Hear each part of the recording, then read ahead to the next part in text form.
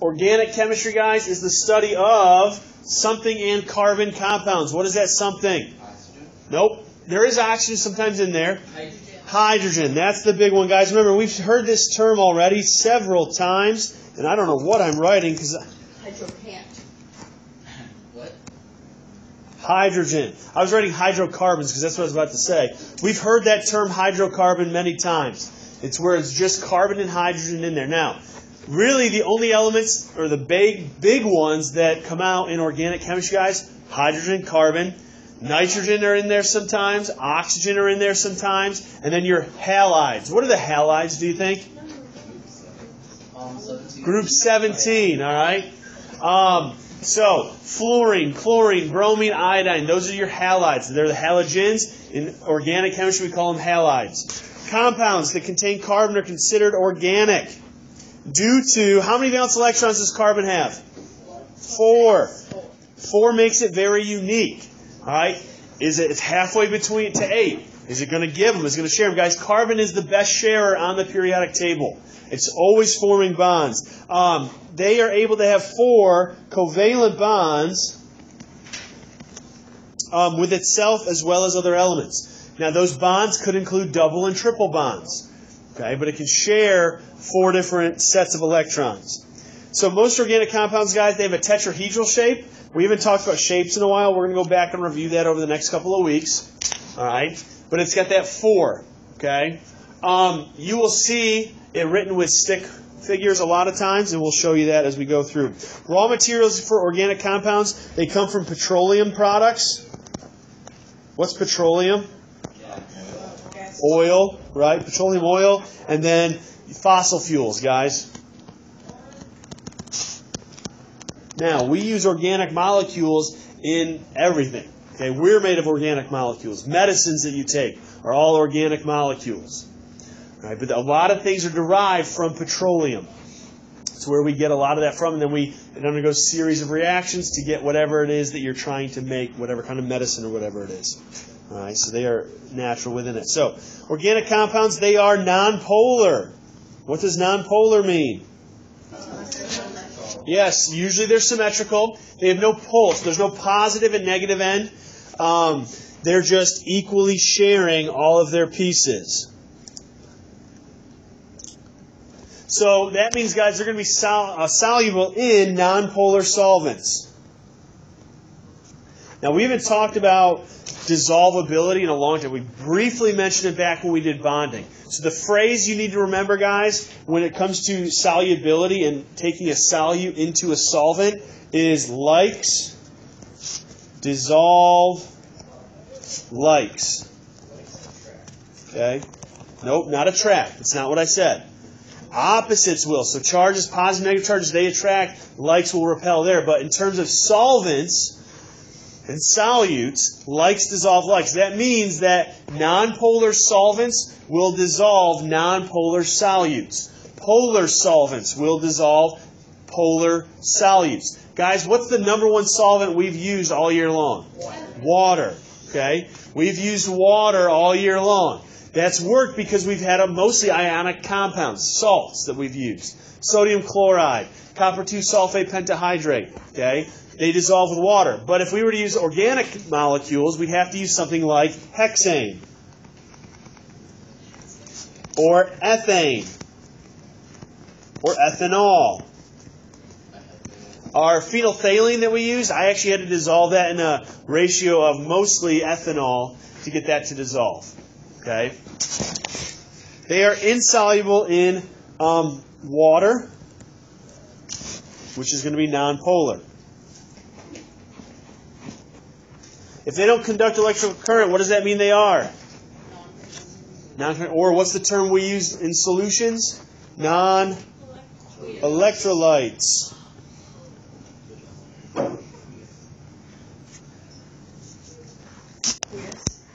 Non-electrolytes. So, organic compounds, guys, they tend to have high melting points. The greater number of carbons, the higher the melting point is going to be. Now, it doesn't mean every organic compound has a high melting point, because we did one one lab where we used we used covalent compounds. Doesn't mean they were necessarily truly organic. But we had the ones, remember, guys, that made the room smell really awesome? Not the cabbage. Before that, back in the fall. The mothballs, right? Yeah, that was awful. My room smelled like that for weeks. All right, they melted really quickly. So the longer the chain, the higher the melting point. So it's a scale just like anything else in terms of melting point. They are very, very slow reactions. When I was in college and I had my organic lab, it was a 4-hour-long lab. I can remember one lab particularly where it went longer than 4 hours because those reactions are very, very slowly. When I was in grad school, the labs down the hall from the lab that I worked in, they would reflux their reactions, which just means they're letting them, they're spinning them, they're heating them. They would go 20 hours or 48 hours in reflux, where they would just let it react because you get these really long, huge chain molecules that not only need enough energy to get the reaction going, but they also have the right orientation. And the longer, guys, the bigger a molecule is, the harder it is to get that right orientation for them to react. So they have very high activation energies. Well, the original plan was to work in a lab, and then I was like, nope, that's so boring. So then it changed to teaching. And then I came here, and I'm like, let's go the other. No, we'll see. Now, see, in college, though, you have to do research and stuff and write grants, and I'm like, I don't want to do that. You're always teaching us how to be ready for college. Yeah. No, that's... I know. For Northerners. You go to the most prestigious college in this county. GCC, the only one in this county. Prefixes for naming organic compounds. Guys, they are found on table P. Table P. And it looks like this. So, meth, eth, pro, bute, pent, hex, hept, oct, non, dec. 1 through 10. You do not have to memorize them. They are right there on table P. So 1 carbon, guys, is going to have meth for its prefix. 4 carbons would have bute. 7 would have hept. We will use these over the next week or so, and you will have to be able to name semi-simple structures. Now, this is one thing, guys. You don't have to have flashcards to memorize alkanes, alkenes, and alkynes, which we're going to talk about here in a little bit.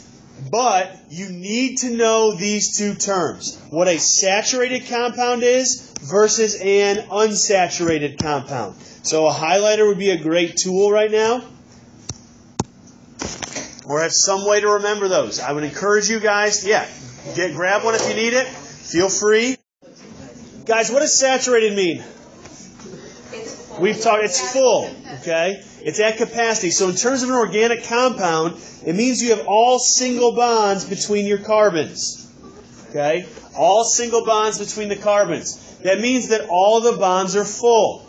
It means carbon can't take in anything else to bond with it. So it can't hold any more elements. Alkanes are saturated. They're the only ones that are going to be saturated. Now, unsaturated then means obviously there's room to take in other elements. So if they have a double or a triple bond between carbons, they can take in other elements. Meaning you can break those double or triple bonds and you can add other things like hydrogen or any of your halogens like bromine or chlorine or fluorine or iodine. You could add those in there. Alkenes and alkynes are unsaturated.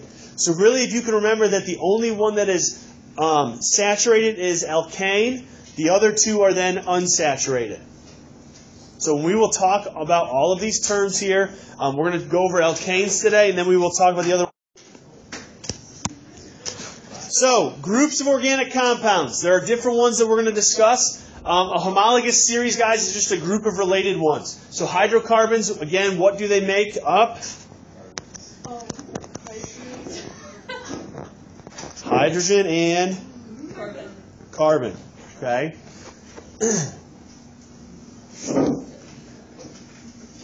Table Q. Table Q is what you want to look at. It's in your notes, and it's also obviously in your reference pack, guys. Here you go. You've got alkanes, alkenes, and alkynes. They show you a general formula. You don't have to memorize this. CnH2n plus 2 is the formula we will use to calculate the molecular formula for an alkane from its name. Alkenes, it differs slightly. It's CnH2n. And alkynes, it's CnH2n minus 2. So you've got to look at the name of the compound. That's going to help you figure out the molecular formula. Once you figure out the molecular formula, then you can figure out the structural formula. So you've got examples right here. Ethane. Notice how it's saturated because there's no double or triple bonds. Ethene. It's got a double bond right here between the carbons. You could fit in 2 other elements. Okay? And then ethyne, you could fit in 4 other ones to add those in there. All right? That's what organic reactions are doing. So let's talk about alkanes first.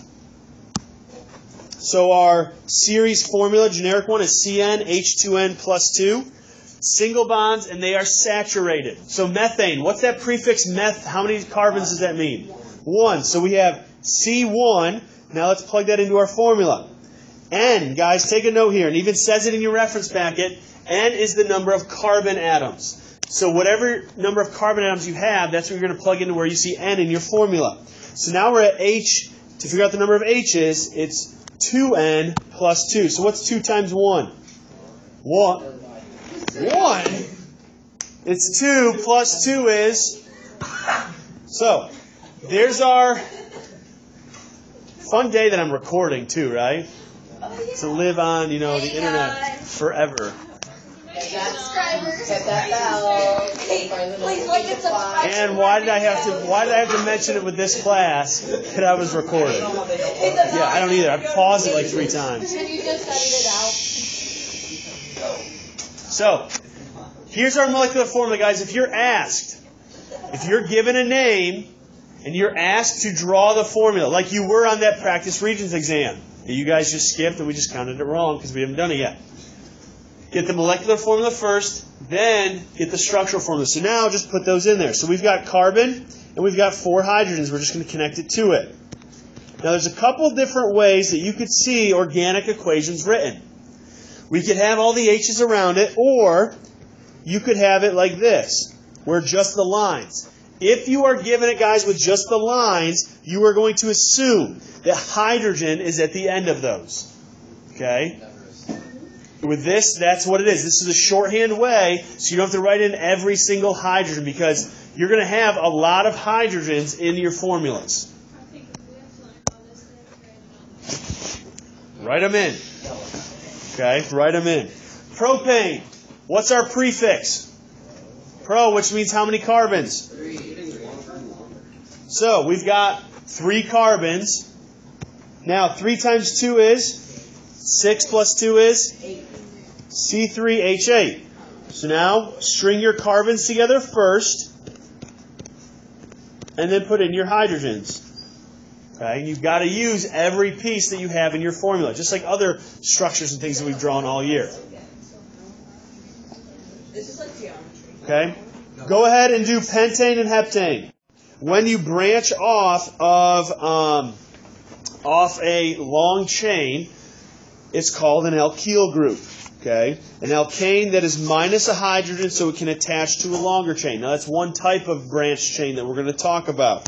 So, if you take a look here, guys, on the next page in your notes at the top, all right, methane becomes methyl, CH3. That allows for this methyl group, this basically methane, this one carbon piece, to branch off and be attached to a carbon. So it can have 3 hydrogens around it instead of 4. Ethane becomes ethyl, all right, C2H5. So you still look at the same formula as what the alkane would be, but you subtract out 1 hydrogen. That constitutes for the bond that attaches to a long carbon chain. So when we name complex hydrocarbons, that's one thing we're going to practice today and all week. Remember, our quiz is going to be on Thursday. So we're trying to get through, guys, all of our notes today and tomorrow. So we will tie-dye on Wednesday. We're going to do that. It's our double period. So we're going to do it in the first period. We'll see how long it goes. And then we'll come back from it. And so, naming a complex one, guys, you got to look for the longest chain. Okay? So basically count up and see what's going to be your longest chain. Name your longest chain first. Then look and see what's hanging off of it and name the piece that's hanging off. Then identify the number of the carbon that the group is hanging off of. So that's a lot I just threw at you. Let's go through and do some practice. Now, what you're going to have to do with these ones, because the lines aren't in there, draw lines to connect them to show the bonds. So I'm going to color coordinate it. If you want to get a color to help you see this, I encourage you guys to get up and grab a colored pencil or a highlighter right now. It may make it a little bit easier because this is something, again, brand new that you've never seen before. We got to count up our longest chain first, all right, of carbons. So let's take a look. This is 1, 2, 3. Is that my longest chain? Well, what if I went like this? 1, 2, and I went down here, 3. What's the longest? 3. Okay, so it doesn't matter. Either way you go, in this case you have 3 as your longest chain. How would we name an alkane with 3 carbons? Yeah, it would be called propane. Okay, because it's got that prefix prop for its 3. So I'm going to circle that. There's my longest chain. Now, we've got a chain branching off of that long chain. That's this guy right here. How many carbons are in that branch? 1. Now, this is what we were saying, guys, where when you have a group hanging off of your main chain, that's an alkyl group. Okay, it's an alkyl. So, methane becomes what? Methyl. Okay, so we're going to name that piece methyl. The last step, guys, is to identify the number. So it's not just saying methyl propane. We got to identify the number carbon that the methyl group is hanging off of. So count them up. Assign numbers. It doesn't matter if I go from left to right. In this one, it doesn't, because if I went 1, 2, 3, or if I went 1, 2, 3 this way, it's still the same number, right? Now, we'll get to another one where it may not be the same, where it will matter. Okay, we'll talk about that in a second. So our number here is going to be 2-methylpropane. That's the name of this compound. 2-methylpropane. So the name of the game here with organic on your exam, guys, is use your reference packet to help you. Okay, this again, organic chemistry gets super complex very quickly. So it should be simple simple compounds that you'll have to name or draw, and then identifying functional groups. That's the name of the game this week for you. These last two guys in the box right here, these ones are interesting. Do they have the same number of atoms? What would be the chemical formula of the one on the left? If we added them all up, what would be the... we have 1, 2, 3, 4, 5, 6 carbons. And how many hydrogens? 1, 2, 3, 4, 5, 6, 7, 8, 13. What about the one on the right? It's the same. If you go through and count them up, guys, it's the same. So they have the same formula, but are their structures exactly the same? No. What are they? What's happened here, basically? It's flipped. They're really called mirror images of each other. All right, we'll talk about what that term is here toward the end of the day. It's called an isomer. We'll define it a little bit later on. But guys, they have the same formula but different structures. Now, this is one where, let's go through, find your longest chain. How many carbons do I have in my longest chain? 5, which is what? What's that prefix? Pentane. Okay, and I've got one hanging off, which is going to be called methyl. Now, does it matter the way that I start counting to identify where that methyl group is here? Absolutely. Okay, what's that? You got to do it the same for both of them. But it matters, guys. You want to count with the side that has the least number, okay? So where it's going to be the least number of carbons to get to that group. So 1, 2. This is where we would start from the left side here because it is the shorter route. So we would call this 2-methylpentane. Okay, 2-methylpentane. We would call the one on the right the same thing. The same thing because we would start from here. Even though it was drawn a little bit differently, we would still want to call it 2-methylpentane. Okay, because it's still the shorter way. Now, if we define it saying that it's an isomer of it, we could move that methyl group around to any of the carbons, and we would just name it from there. So if we started, like Hunter said, on that same left side, then this would be what? 4-methylpentane. Okay? That would be 4-methylpentane. So it depends on what the question's asking you. When you're asked to draw the structural formula, guys, always start with your longest chain first, then worry about the groups hanging off of it. Draw your long chain, wait on your hydrogens until the end, because they're going to fill it out. Now, 2-methyl. Methyl means how many carbons? 1. So 2, does it matter which end I start from? Counting 2? No, it doesn't matter. Which side do we want, left or right? Left, okay. So 1, 2. Now I'm going to draw off my methyl. Do you think it matters, guys, if I draw it like this or like this? No, it doesn't matter. Okay, at this level, it doesn't matter. Now just fill it in with your hydrogens all around your carbons. And again, you can write in H's or you can just draw the lines and it's assumed that there are H's hanging off of them. Family we're going to talk about. Alkenes are very similar, but now they have a double bond. So that ending, guys, that suffix "ene" means that you have a double bond somewhere in that structure. Okay? Now, when you have a double or triple bond, that means it's unsaturated. Remember, saturated means full. Alkanes are the only ones that are saturated. Okay? Because they have every single bond is full. They can't add anything else in there. But alkenes, and we're going to talk about alkynes today as well, they are unsaturated. So the number before the compound name tells the location of the double bond. So now with these, the first number, guys, tells us where the double bond is located, what carbon it's located on. That's the key here that you've got to remember. So let's take a look. Ethene. What's the molecular formula for ethene? If you look on your reference packet, it gives it to you. C is how many? I'm sorry, eth means 2. Okay. H then? Right, because our formula here, guys, for alkenes is CnH2n. Okay? So, we got to draw our structural formula. So we only have 2 carbons. Is there really is there multiple ways for the double bond to be? No, it can only be between the 2 carbons. So like this, and then your H's would be like this. Now why, this is a kind of a review question, guys. Why did I draw my H's at an angle like that?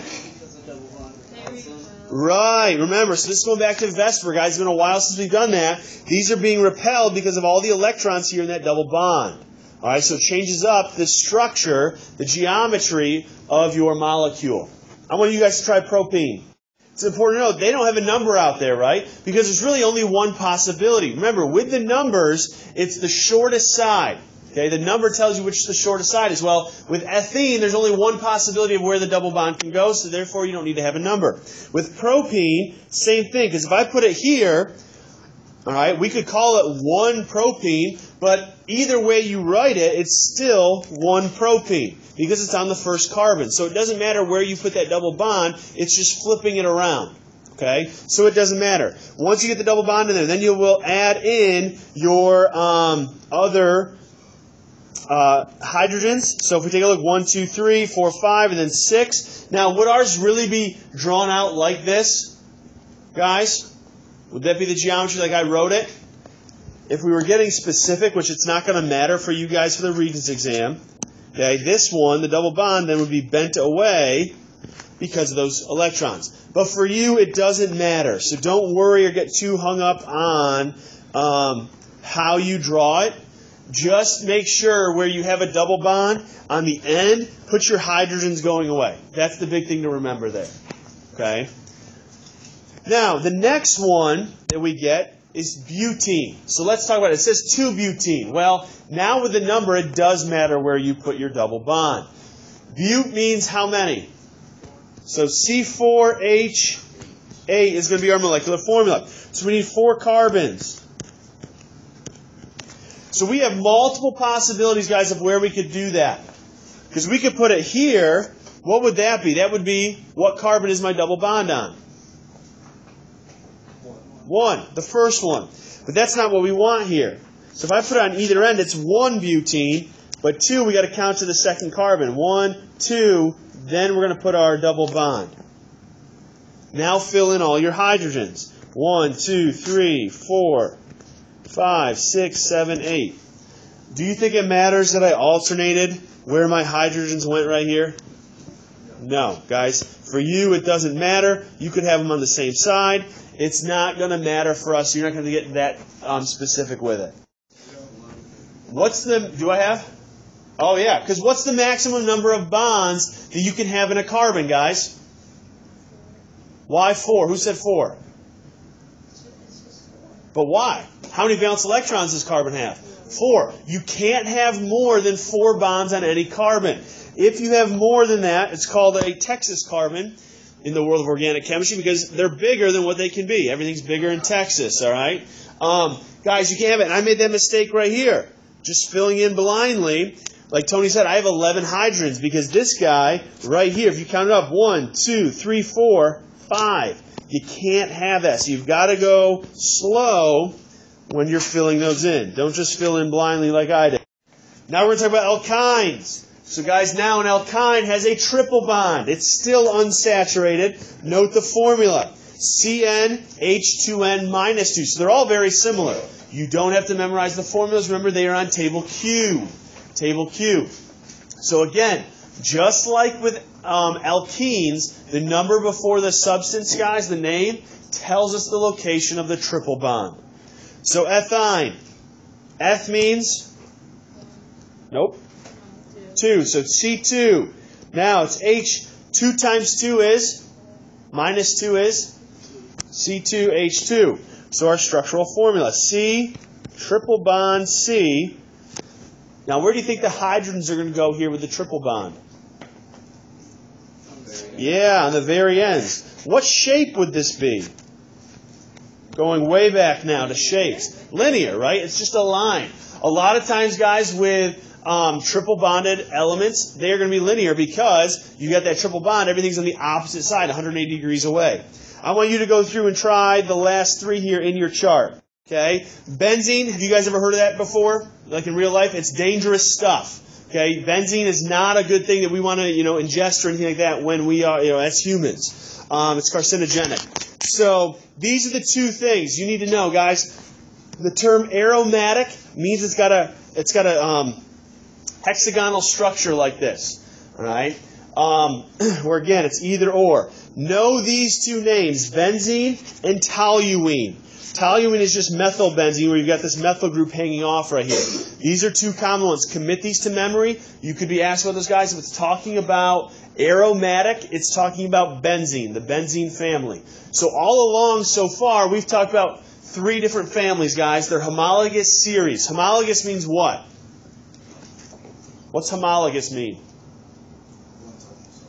Homo, that prefix homo means 1, right? It's the same. So homologous, guys, alkane is a homologous series. Alkene is a homologous series. What's that? It's carbon and hydrogen, but it's dealing with that double or triple bond. Okay? So alkane is a single bond series. Alkene would be a double bond, and then alkyne is that triple bond. This is another series. It's called the benzene series, where you can have this central structure of this hexagon piece, and then you can branch off and build off from there. Okay? But these are the 2 most common, toluene and benzene. They're used a lot in industrial processes. Toluene actually has a sweeter type aroma to it. It's in like spray paint and stuff. Not sweet, that's not the right, but it's in like spray paint. That smell with it, that's toluene is a piece in there. That's as far as we're going to go this period, guys. We're going to come back next period and talk about functional groups.